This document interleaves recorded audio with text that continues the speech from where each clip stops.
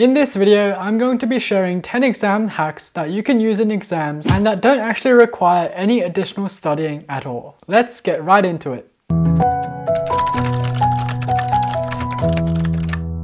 This is the 5th episode of the Study Smart, Study Hard series, and today I'll be focusing on the external factors that are hacks that will help you do better in exams and can all be achieved without actual study. So without further ado, let's get into tip 1, which is to make the teacher believe and think that you are a hard-working student. What you can do is participate in class discussions, ask questions, answer questions, kind of like be a teacher's pet, and then make sure you're very involved whenever the teacher is giving a class. This helps the teacher to really know that you're there and paying attention, or at least believe you are doing so, and then they'll be able to mark you more leniently based on a number of reasons. They want you to do well and they think that you should be rewarded for all the work that you're putting in, and also because they don't want you nagging for extra marks at the end once your paper's been marked. So to avoid this, they'll generally give you the benefit of the doubt and then they'll go into marking your paper with the assumption that you are right in the first place. The second tip is to take into account the teacher's preferences and info. This includes things like the difficulty and the timing of the test, which they've probably written up already and which is the next exam that you'll probably be going to take. Also note down things or what they say in class. Sometimes they might even spill it right away, say this is likely to be coming up in your next exam, or every year I've set a question like this, so make sure to take a note of it. Other things they might give away is what kind and style of questions you're likely to be in the test. For example,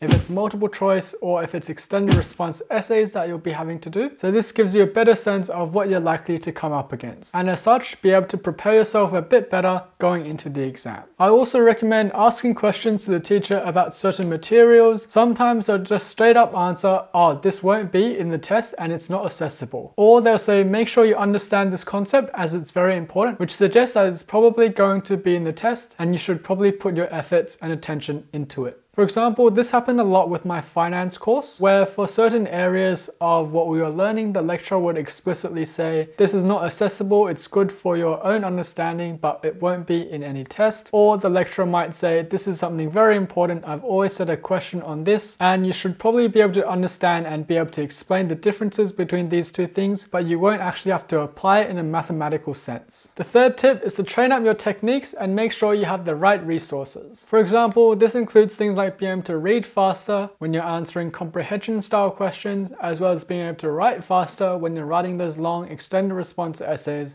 as you want to fit more in a shorter amount of time. You want to get into the habit of showing you're working in things like mathematics exams, as they generally allocate a lot of marks to that and not just all the marks to the final answer. Also, when you're answering questions, you want to get into the habit of answering those and nailing those keywords, syllabus dot points, and key criteria that they're looking for. And of course, you also want to make sure you have the right resources. So what I mean by this is making sure you have the right pens. For example, I personally used and recommend the rollerboard gel pen because it writes a lot faster, and as such you can get a lot more written down in a shorter amount of time, and it's a lot less pain for your wrist, especially if you're writing a lot in an exam, for example a 2-hour or even 3-hour exam. The fourth tip is to make sure you have a good night's sleep the night before your exam. Ideally, you would like to have at least 8 hours of sleep starting from 2 weeks before your exam starts, but the minimum is at least the night before you want to have a good night's rest. A lot of science and research has actually been put behind this, and it concluded that people who had at least 8 hours of sleep starting from 2 weeks ago compared to people who didn't have 8 hours of sleep, the people who had more sleep were 10% faster and 10% more accurate when it came to answering questions and thinking with their minds. And this was applicable both in sports activities as well as when answering exam style questions. So you'll definitely have a big bonus if you do get into a good sleep routine starting 2 weeks from when your first exam begins. Personally, my routine is to sleep no later than 11 starting 2 weeks before the exam, which makes sure that I get into a good sleeping habit and that I can wake up early without the need for an alarm in the 2 weeks leading up to my exams. The fifth tip is to be in the right mindset and condition just before your exam begins. You definitely want your brain to be as fresh as possible, to be able to think clearly, figure stuff out, and write down ideas that you might think of on the spot and think fast during the exam. What I like to do at least 20 minutes before the exam is to stop whatever study I'm doing and then just clear my mind. For example, I might go for a walk or just sit down and relax, maybe listen to some music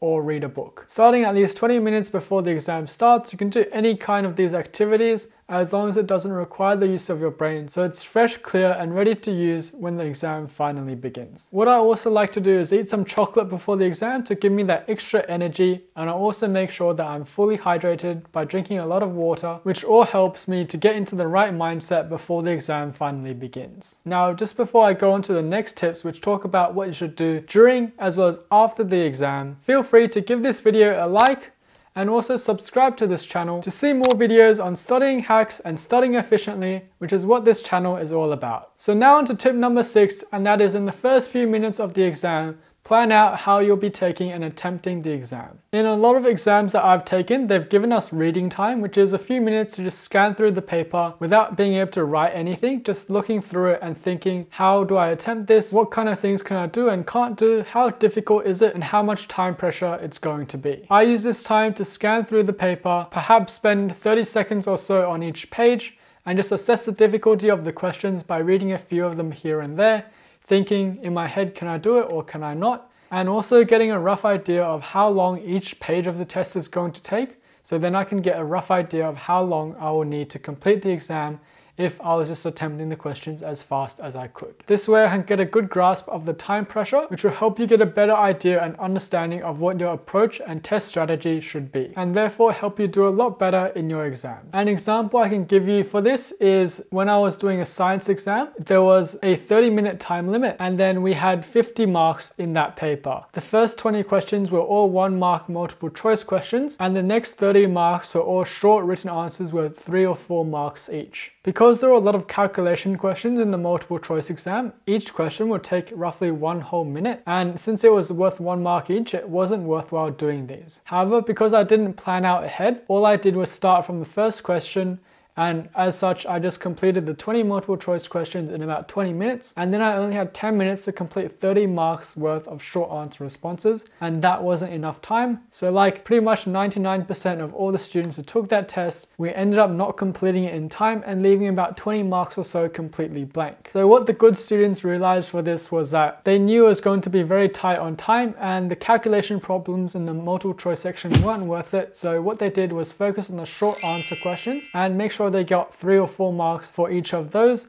and therefore bring their marks up to 30 already, and then use whatever time they had left on the multiple choice questions. So therefore they covered a lot more of the marks that could be done in a shorter amount of time, therefore giving them the better grades. My 7th tip is to get some studying done during the test. What I mean by this is after you've done all you can and attempted all the questions you know how to do in the test, then what you can do is for the questions that you don't know, you can use perhaps like the multiple choice section as your study notes and material, as there will be a lot of useful information in there. And you can also use this time to experiment, practice proofs, practice equations that you remember but weren't sure of, and it's generally helpful if you're creative and try a lot of different methods, because one of them is bound to work sooner or later. However, make sure you aren't spending too much time on this, as you also want to be focusing on other questions that are perhaps easier and are a lot more likely to give you marks. The 8th tip is to make sure you don't panic and you don't choke in an exam. Even if the test is really difficult, you want to make sure that you're staying calm and fully focused, because you can think everyone is doing the same test as me. If I'm finding it difficult, then most likely everyone else is too. If you're panicking and stressing out, it means you aren't concentrating and fully focused on what you're doing. So it's more than likely you'll make a silly mistake here and there, and you might not be thinking in the right mind to think of what you actually need to be attempting that question, and you'll probably forget what you need to be doing. You want to strike that fine balance between being too relaxed and having enough pressure, as having pressure means you can work quickly and methodically through questions in a short amount of time and being more efficient. But if you're relaxed, you can think of solutions that you might not think of, and you can also make sure you aren't making silly errors because you're paying more attention to detail. This happens a lot to me in maths exams, where the easier questions I'll try to get them done a lot more methodically by putting a lot more pressure on myself, as these are questions I've attempted many times before and I already am very comfortable with them, and I shouldn't be spending extra time on them unnecessarily. However, for the harder questions, I need to be thinking a lot more,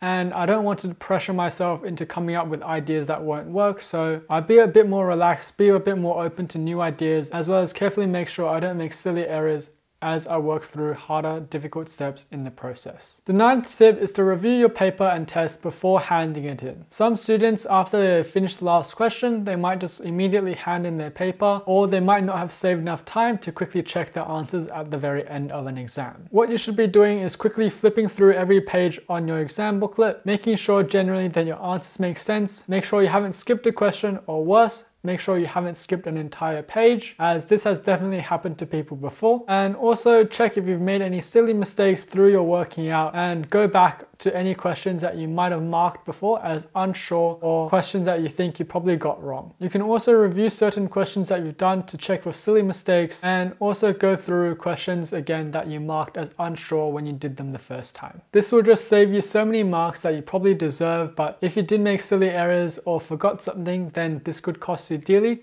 so you want to make sure and guarantee that you are getting those marks. The 10th tip is to scan marks after getting your results and exam back. While this is a little shameless, it does help a lot of people get a few extra marks, and that helps them stand out a bit more from the rest of the cohort. Firstly, make sure there aren't any errors with the counting and adding up of your marks, or any incorrect marking, as this has happened to a few people occasionally in the past. Also, make sure you carefully go through the marking criteria to make sure that the marks that you did get deducted are valid, and if the criteria is vague, then make sure you at least go to the teacher to ask and explain why you went wrong and why you had marks deducted. And this fully wraps back to tip number 1, which was to make sure the teacher thinks you're a hardworking student. So if you are fighting for those extra marks at the very end and making sure that you didn't lose marks that you did deserve, then when the next exam after this one comes about, they'll be a lot more lenient with their marking and probably reward you with a few extra marks here and there.